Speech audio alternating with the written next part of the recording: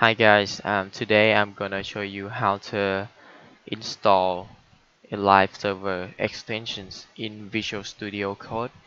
These extensions allow you to you don't need to refresh your browser every time.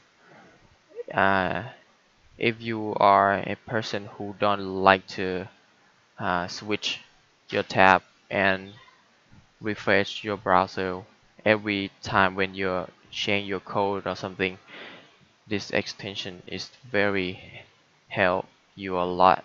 Okay, let's go to install these extensions. First you go to this icon, extension icon, or you can place shortcut Control Shift X and type this name, live server there. Okay, you can click install, the green button. This extension is file rating.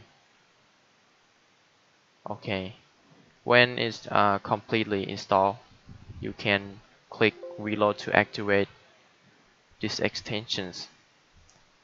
Okay, there we go. You go to Explorer and I will tell you something cool. Okay, let me you can see go live, this icon pop up in bottom tab. Okay, you can click to run live server.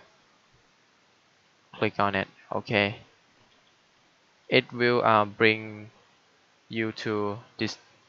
Okay, let me create some div to show you how this works.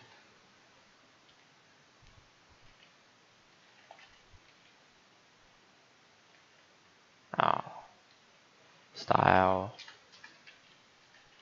div width 100 pixel, height 100 pixel, and background is black.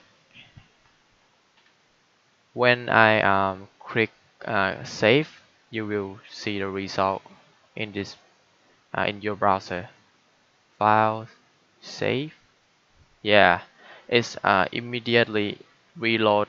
You will not to refresh your browser. It is very helpful.